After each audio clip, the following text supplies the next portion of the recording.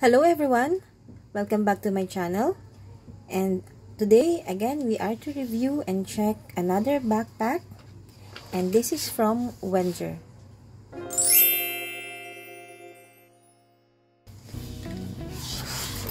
This is from Wenger, and this is a Swiss company. Nakalagay sa kanyang tag when you purchase it, and this item model is Reload 14. So it is a 14-inch laptop backpack with tablet and with tablet packet. So doon sa kanyang tag, nandun yung kanyang full details. So it has a variation of languages, and this is how the inside should look like. Very okay siya sa mga nag-office, sa mga on-the-go na travelers, students. Yan. So, tingnan muna natin ang kanyang dimension. And according sa tag niya, ang kanyang dimension is 11 inches width by 16.5 height by 6.7 depth. And it can carry yung weight niya without anything inside pa is 0.88 kg or 1.94 pounds. So, yung kanyang laptop na kasya is up to 14 inches. And yung tablet naman is 10 inches. So, when you purchase this also serves as a warranty card. So, it'll give you 3-year warranty upon purchase. If you can see, it says genuine Swiss Army knife. Wenger. Yan siya. So, tingnan natin ang loob. So, itong specific item na to is in black color. Tingnan natin ang kanyang mga hardware. Ang kanyang zipper ay metal with the logo on it, and semi-matte coated siya. You can see. Yung cross na logo, yun yung kanilang signature logo ng Wenger. Again, sa kanyang strap, nakalagay din ang logo ng Wenger. Medyo ganyan siya. Yung kanyang strap niya is padded. And yung kanyang backside, very comfy siya pag sinuot, and breathable siya sa likod kasi meron siyang net. So, breathable yung kanyang likod up until the strap. So, minsan yun yung problema ng mga madalas na naka-backpack, diba, yung nagpapawis na sa likod and everything. Ito yung kanyang plus point din if you are to choose yung backpacks. And another plus point dito sa bag na to, meron siyang insert, pwede siyang i-insert sa trolley bag. Ayan. Lalo sa mga backpackers or travelers. Alright. And let's proceed sa mga compartments niya. So first, sa harap, meron siyang isang malaking pocket. So, when you open it, tanggalin natin ang kanyang mga protected pads. Tanggalin natin. Yan. Isang malaking opening siya. And I think yung material niya, we will give you the full description na rin ng items. But it feels like it's polyester.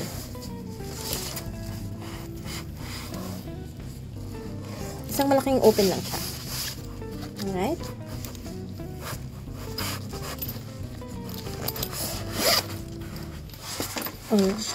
Sa gilid niya, meron din isang zipper. So, medyo weird lang yung itsura niya kasi pababa. Pero, actually, ano lang siya, para mag-widen lang siya. Pwedeng ilagay dito yung water bottle or kung ano yung masusuksok nyo na umbrella, ganyan. If you're not going to use it, you can just zip it up para hindi siya nakabulk. Like that. Or you can just simply put it like stuff like as is na siyang ganyan. Okay. And ang kanyang next compartment,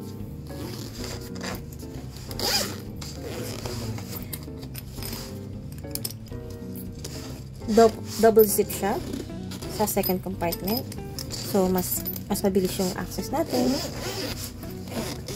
And na-notice ko din, very smooth yung kanyang zipper and yung pag-open. Right?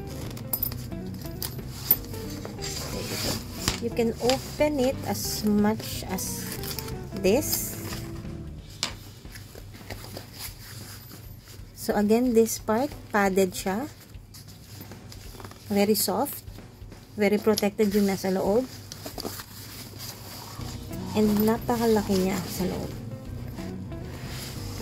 It has very organized compartments. It has small compartments here. You can put your pen here. Cell phone here. Tignan natin kung ano to. Okay. See, info for the info ng company. Balik natin siya dito. Again, this part, I think this is made for the cell phones or your mobiles kasi padded din siya. Meron ding key holder or anything na ilalagay nyo with the kitchen on it, yung easy access, but basically this is for keys. Para pag open nyo, hindi na kayo maghahanap pa, di ba? Sa ilalim kung saan nyo nalagay yung susi. Simply hook it here. And yung isang kanyang compartment na naka-zipper. Very deep din yung kanyang pocket.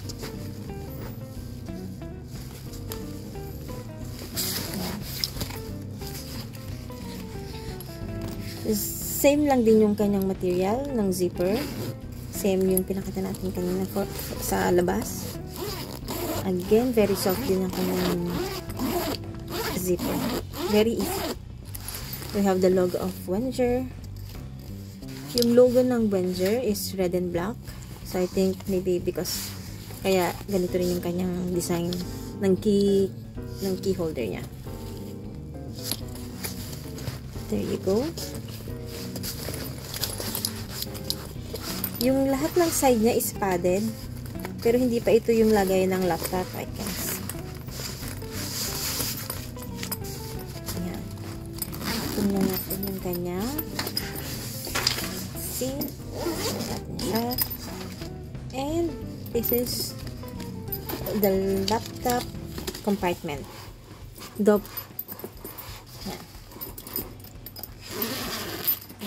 As usual, very smooth yung kanyang zipper. Na-appreciate ko yung ganun. Kaysa alam niyo yung mahirap i-open. Ito napakadali. Kahit anong, diba yung ibang bag, mamali lang ng posisyon. Ang hirap nang ibukas. Ang hirap na niyang i-zipper. Pero ito ang ganda. Napaka-smooth. Okay. And this is the compartment for the laptop. Nakikita nyo, open na open siya. Ang laki ng kanyang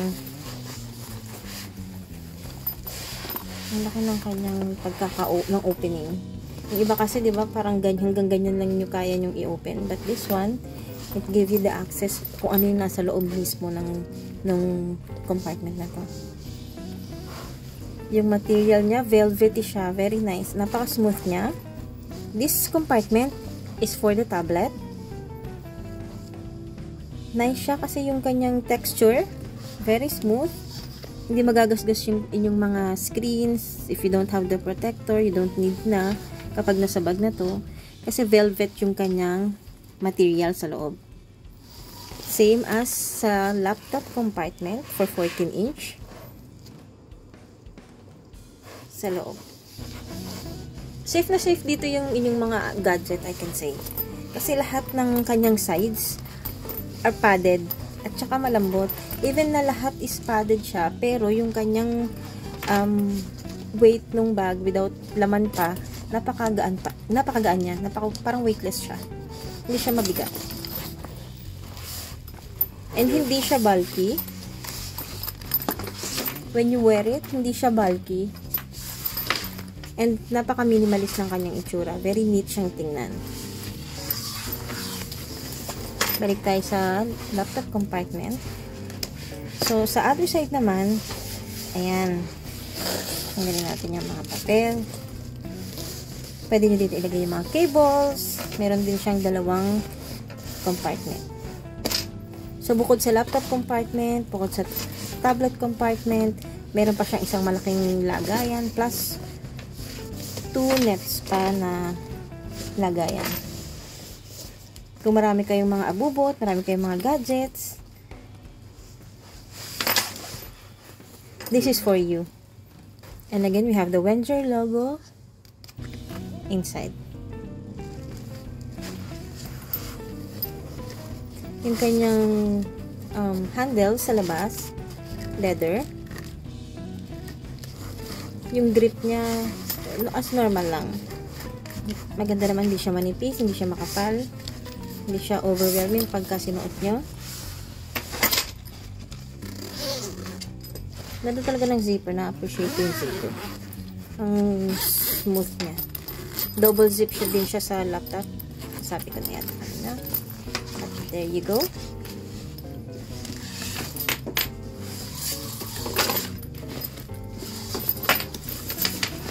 Yung kanyang strap is adjustable.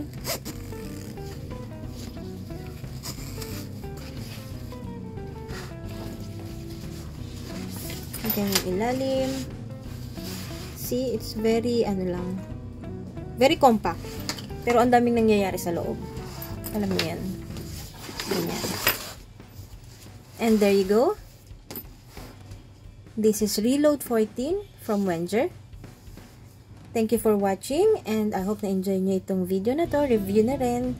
And if you have any suggestion, please comment below. If you want to see any other bags or any other items na you would like for us to review, please don't forget to subscribe and hit the notification bell para lagi kayong updated.